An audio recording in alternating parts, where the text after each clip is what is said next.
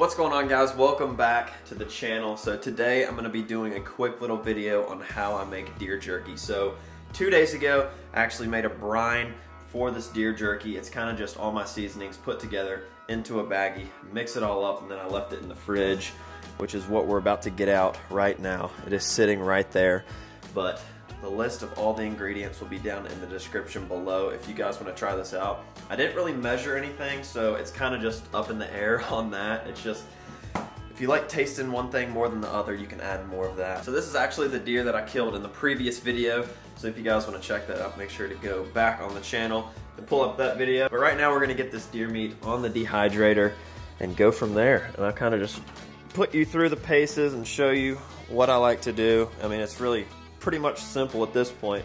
After you have your brine, your deer meat and everything in there, that's pretty much the hard part. But now it's time to be patient.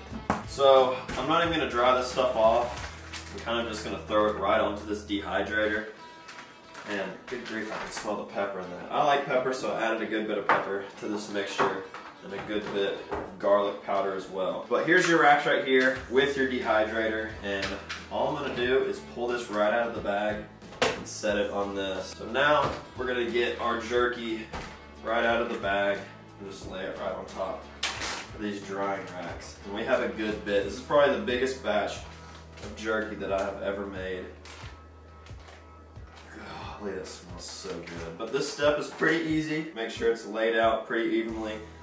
And like, this is how I did the strips. So there's some that are strips just like this. I mean, it looks exactly like a piece of beef jerky.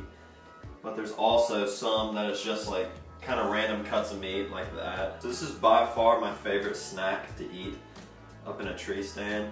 It's easy, it's quiet, and it tastes so stinking good. I could sit down and eat a whole entire bag of that. Just, oh my gosh. We gotta get a close-up of this thing. Look at that. Another thing that you can do if you like a lot of pepper is once you get all your deer meat onto these drying racks, you can sprinkle like coarse black pepper over top of it if you like that peppery kind of bite. So I'm finally getting to post videos again. I know I haven't posted like my regular schedule, like how I was, 2 videos a week on Wednesdays and Sundays. But now we are trying to get back to that schedule. I've been hauling pumpkins all through September and then into October.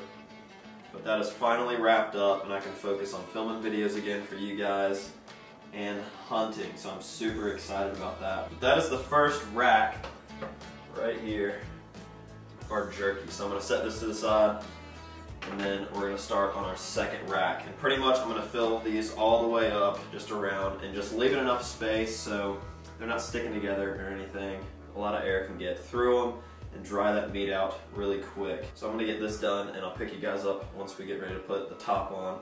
And I'll kind of tell you the temperature and all that I do and for the length of time.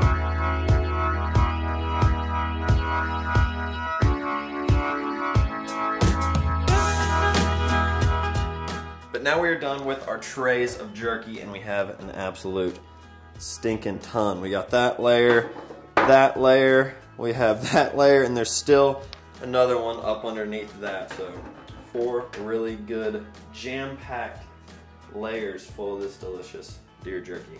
But now we're gonna stick this lid on, and it's pretty self-explanatory and easy because it literally tells you right here.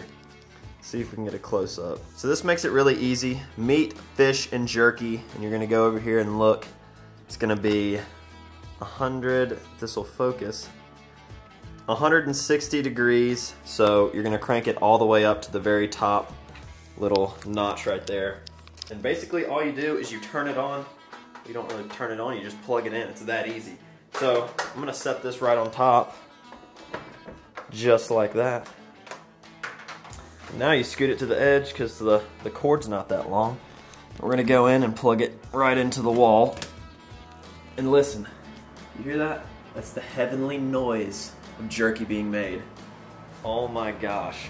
But it's that easy, 160 degrees. And now the aroma is gonna start filling the household full of that delicious jerky.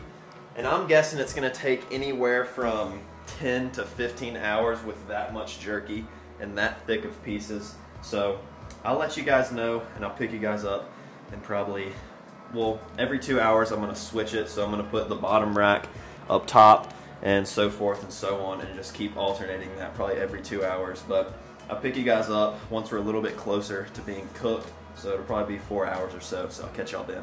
Some of the little pieces of jerky are ready to get off here, so I'm gonna grab them, stick them right into this Ziploc baggie. But it's been going for probably 6 or 7 hours, and we have been eating some of it. That's why the top rack has some missing, and it's stinking good.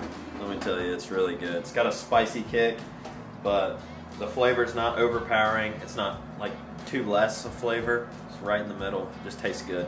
But I'm gonna grab some of these smaller pieces off that are already dry, get them in the bag, and we'll probably leave the other pieces. Emily's gonna be my camera person right now. And we'll probably leave some of those other bigger pieces on for another hour and a half or so.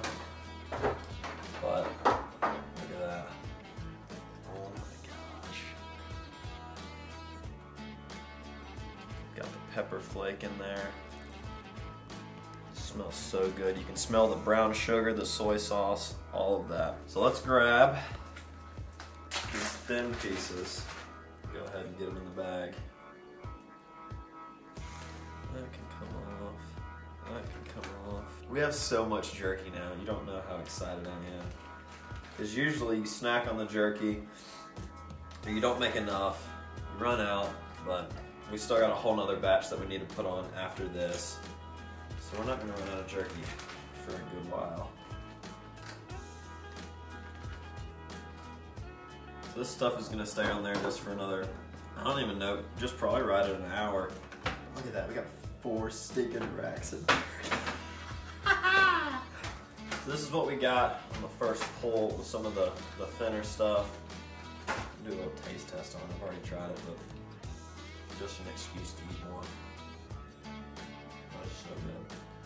Alright, so now I'm going to put these racks back on, and this is going to go for just probably another hour. We got to run into town, and we'll probably pull it off when we get back. They're just the thicker pieces. Put it on 160, plug it in, we're good to go. Go ahead and unplug that thingy right there. And our deer jerky is finally done. Check that out. Golly, that smells so good. So the thicker pieces are finally finished, but I'm gonna take them off and stick them all in here.